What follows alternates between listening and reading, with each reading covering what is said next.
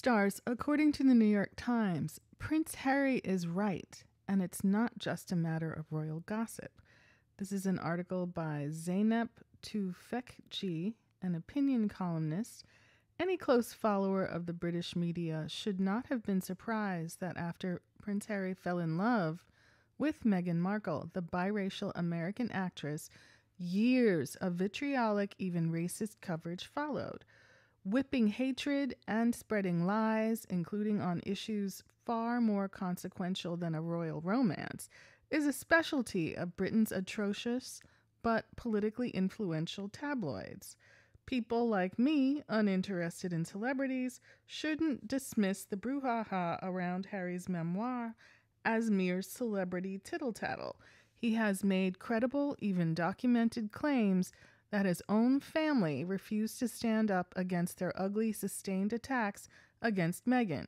In other words, it appears that Britain's most revered institution, funded by tens of millions in taxpayer funds annually, plays ball with one of its most revolting institutions. At the very least, it seems clear by now where some senior members of the royal family position themselves in all this.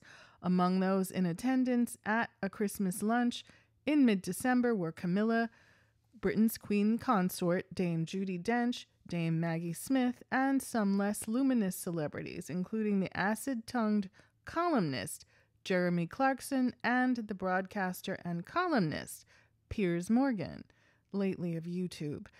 Both Clarkson and Morgan have been among the foremost participants in the multi-year media evisceration of Meghan, a daughter-in-law of Camilla and King Charles. Clarkson has prior ties to Camilla. His farm was featured in an edition of Country Life magazine that she guest edited.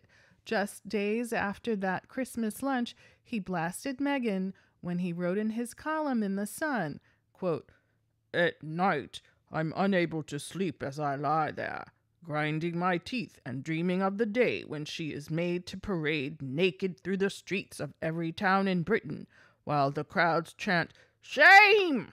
and throw lumps of excrement at her." Unquote.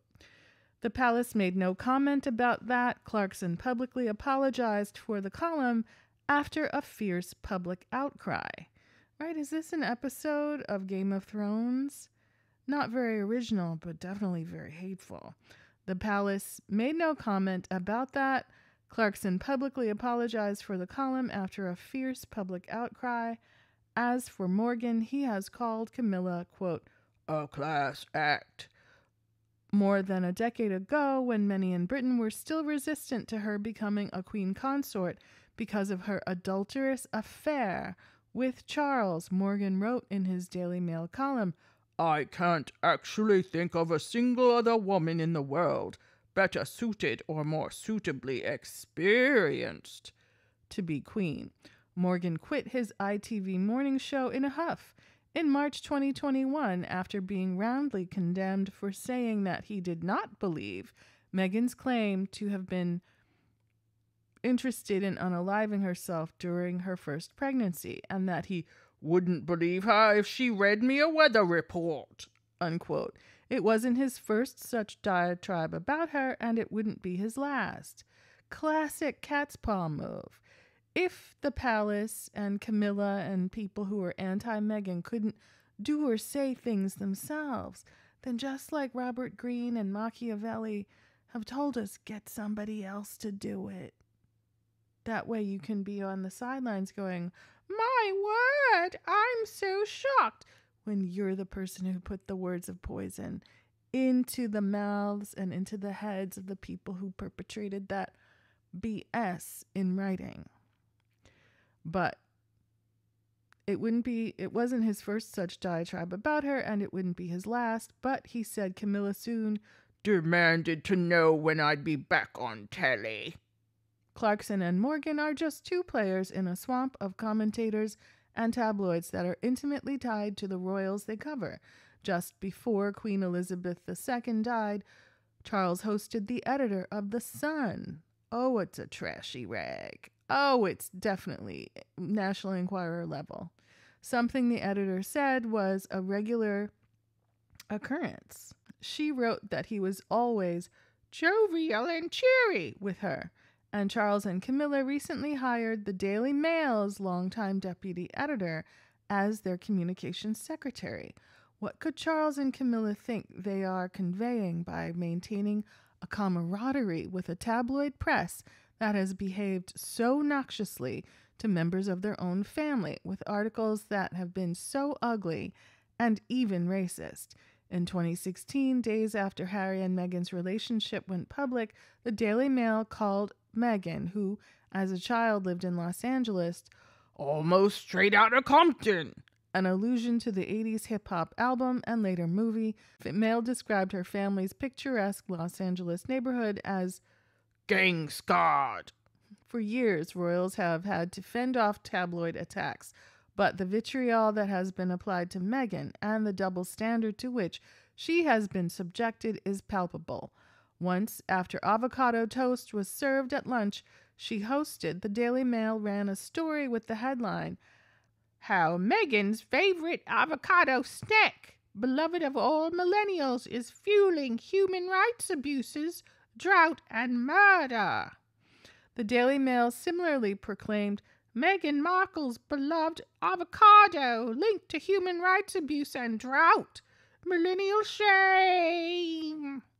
The same tabloids ran approving stories associating Prince William and Princess Kate with avocados, with no mention of human rights abuses. When Kate was seen holding her pregnancy bump, the Daily Mail said she did so tenderly. When Meghan did that, it was described as an act of vanity and virtue signaling that implied the rest of us are barren harridans, deserve to burn alive in our cars. Most insidiously, Meghan has been portrayed as a threat to other royal family members, even the children. The Daily Express claimed that Meghan may have put Princess Charlotte's life at risk. How? By including at her wedding lilies of the valley, which shouldn't be ingested. However, they were also used at the weddings of Kate and Princess Eugenie without disapprobation. Queen Elizabeth II was portrayed as Meghan's victim. Especially after Harry and Meghan stepped down from their royal roles, the tabloids repeatedly claimed that Meghan had endangered the Queen's health. Harry has said that he pleaded with his family to publicly condemn this ugly campaign, but instead, Harry says in his book, Spare, the couple were ordered to remain silent, even against outright lies. "Never complain, never explain," was the royal motto. But the royal family isn't always so complacent. When a plastic surgeon claimed on his Instagram account that Harry's sister-in-law, Kate, was receiving Botox, Kensington Palace officials issued an official condemnation and denial.